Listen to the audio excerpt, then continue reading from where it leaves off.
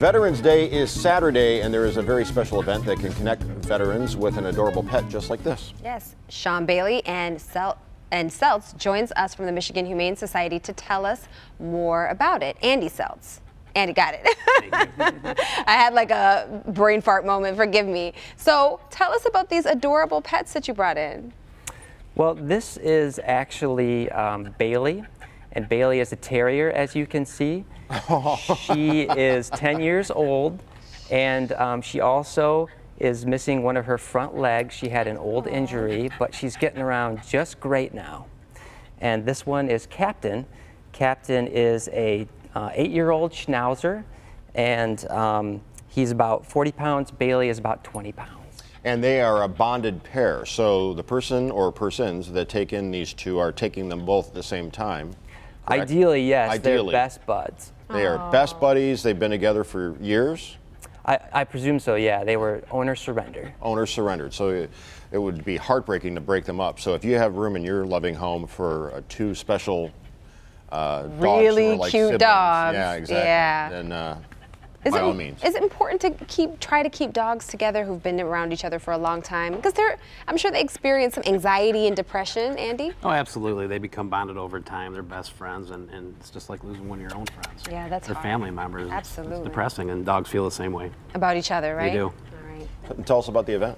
So this year we've come up with MHS for military. It's a new program for us. We're going to offer 75% off adoption fees at our Rochester, Westland, Detroit, and Petco and Sterling Heights.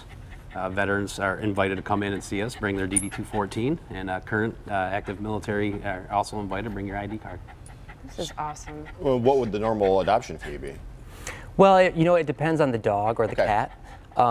But for puppies, it can be hundreds of dollars, although we do offer coupons on our website.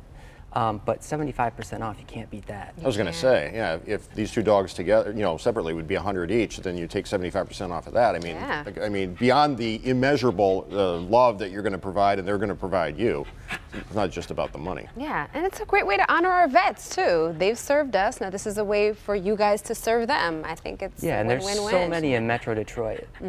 Oh, how could you pass up that face or the other face? I mean, they're just so happy cute. looking around. Yeah, and let's talk about how pets help vets. They come back, they've experienced a lot of maybe even PTSD. How do pets help them?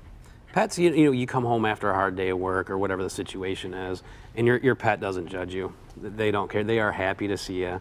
They're excited. They're bouncing off the wall, so it brings that joy back to the individual.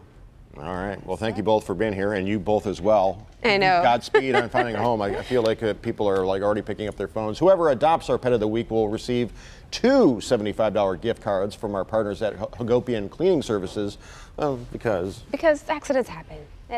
Help with the transition, as we like to call it. Well, last week's Pet of the Week was very quickly adopted. You might remember him as Sweet Potato. He is now known as Buster and has received a new loving forever home. Live in the D is proud to say we have a 100% adoption rate for the adoptable pets, the adorable pets we feature here each week. Yes. Including these two. That's right. Thanks, guys, so much.